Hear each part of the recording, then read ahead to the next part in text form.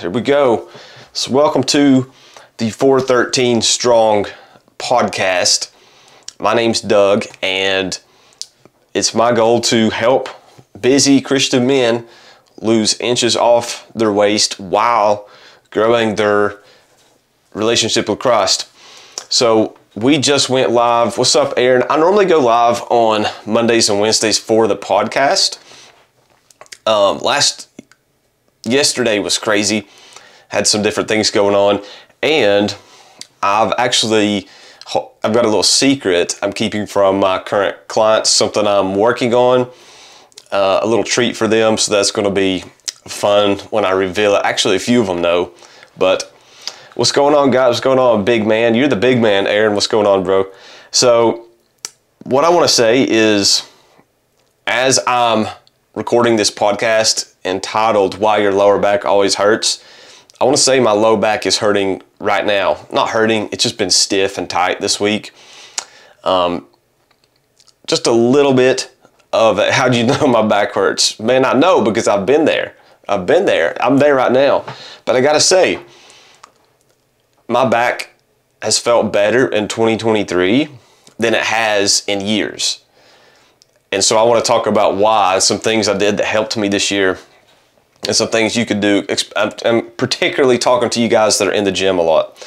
All right, and a couple other things. If we are like really close to FitFest 2024, this is going to be a expo for fitness enthusiasts in the area. Anybody wanting to get in better shape, you're going to want to be here. And it is, if I'm not mistaken, January 20th and 21st at the ETSU Mini Dome. I'm going to have a table there. I'm going to be speaking, doing a special seminar, how to lose your dad bod. I'm also going to be doing a posing seminar. Even if you're not a bodybuilder, there's benefits in learning to pose and engage certain muscles. So you're going to want to check that out just for fun. It's going to be fun. So check that out. And if you don't care, fill out this survey if you're on Facebook.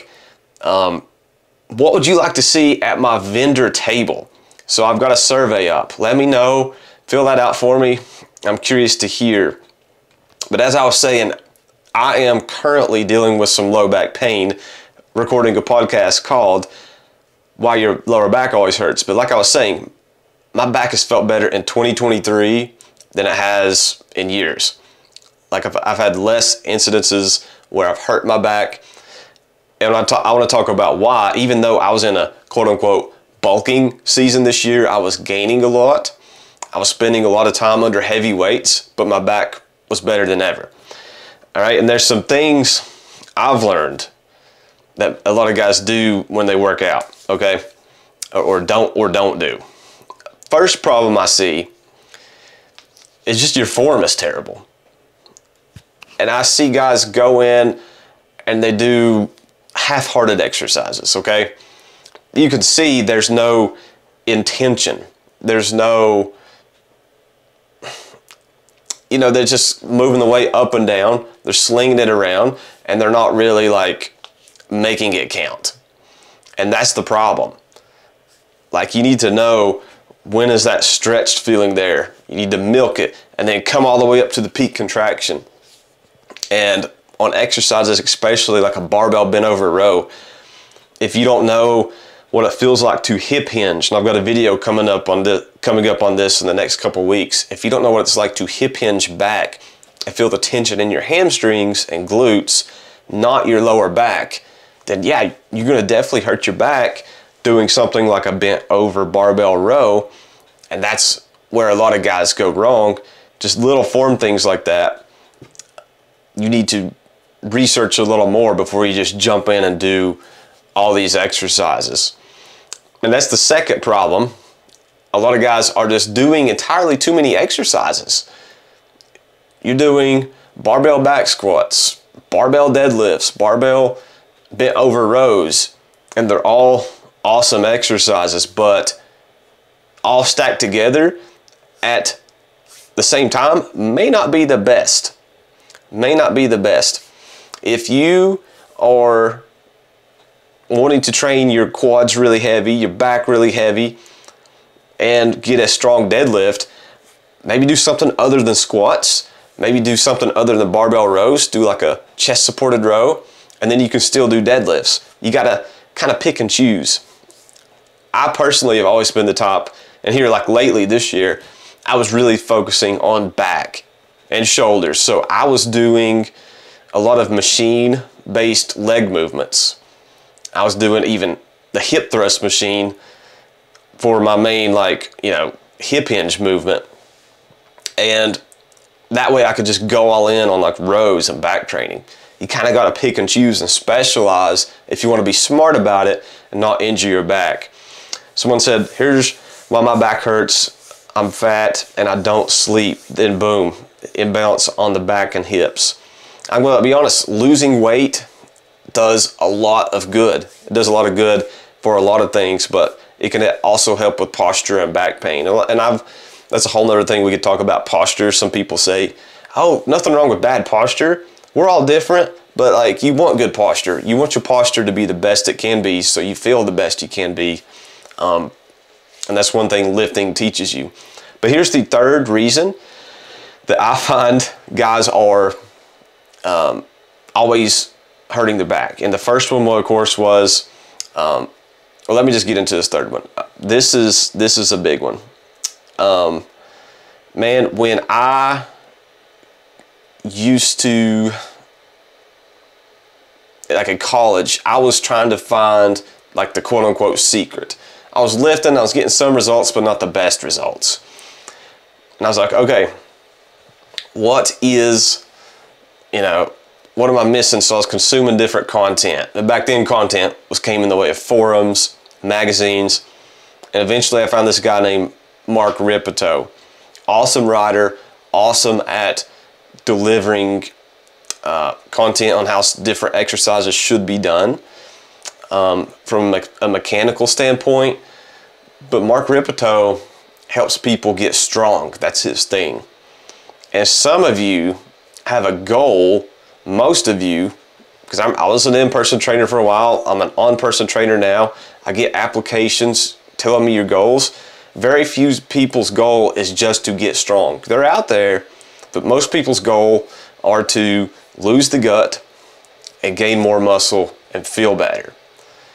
If that's your goal, having a 700-pound deadlift doesn't correlate with that. Do you know what I mean? If that's your goal, having a 600-pound squat may not be the best thing for you. That's all fine and good, but your goal should be to specifically attack losing the gut, losing the weight, even if you're busy. And by the way, if you're in college, my man, you're going to look back when you're in your 30s and 40s and wonder what you did with all the spare time. I'm just keeping it real, bro. But why not take a specific approach instead of saying, well, I'm going to do this, I'm going to do CrossFit. I mean, would you say I'm going to be an NFL player to get in shape? That's a lot of fatigue and a lot of like abuse on your body just to have a six-pack. There's easier ways to do this. So, you know, being a power lifter, which Mark Rippetoe kind of is in that powerlifting scene, doesn't make the most sense for most of your goals. And that's why when you follow someone that doesn't align with your goals, you're going to find some side effects like back pain from doing things that you necessarily shouldn't be doing. And so one of the big reasons I found a lot of guys are in back pain is because they're following people, whether it be a coach, whether it be an influencer, a favorite athlete. You want to have that 800-pound hip thrust like what's his name did on the Steelers, or you want to do you pick whatever WWE guy or whatever celebrity, and you're just following their workout because you want to look like that guy. It doesn't align. It's not a specific route to what you want and what you need. And that's where a lot of you guys go wrong. So hopefully that made sense for you today. Hopefully it shed some light on why some of you have low back pain quite often. And I wanted to leave by saying one more thing. My clients are we're doing a 24-day till Christmas sprint. Today is day 12. And so we're halfway there. And it's been a lot of fun. We're seeing a lot of good progress. There's a little extra like oomph in the group. And that's rare to see in December. But that's exactly what I wanted to do, because the scary thing about December is that oftentimes I've seen people say you'll lose on average you'll gain 5 pounds on average in December. And I've seen other people say, no, it's more like a pound. The average person gains a pound in December. I don't care if it's 1 pound or 5 pounds. Here's the point. Most people that gain that weight in December, they don't lose it in January. And the reason they don't lose it in January is because they weren't serious about losing it in December. And you weren't serious about losing it in December because you said, well, I'm too busy. Guys, if you don't know how to make something fit your schedule, whether it's because of Christmas, whether it's because of college, you won't make it work later.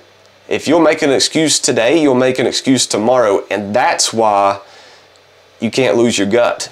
And that's why you've got back pain, is because you keep making excuses. So if you want to get serious, you need to have like a plan of attack in now, because if you want to not gain a pound, 5 pounds, whatever it is in December, you need to have a plan of attack on how to lose a pound in December, or lose 5 pounds in December. And so I encourage you, and I'll be live again tomorrow, but I encourage you to make sure you've got something in place. If you need some help, I've got a free resource. I've got an ebook called Dominate December. And it's some things me and some of my best clients use in December to stay on track. Not only just stay on track, but even make serious progress, all right? So if you'd be interested in that, just comment the word dominate and I'll send it your way. All right, guys, appreciate you watching and hope you guys have a great rest of your Tuesday. Appreciate you watching Facebook.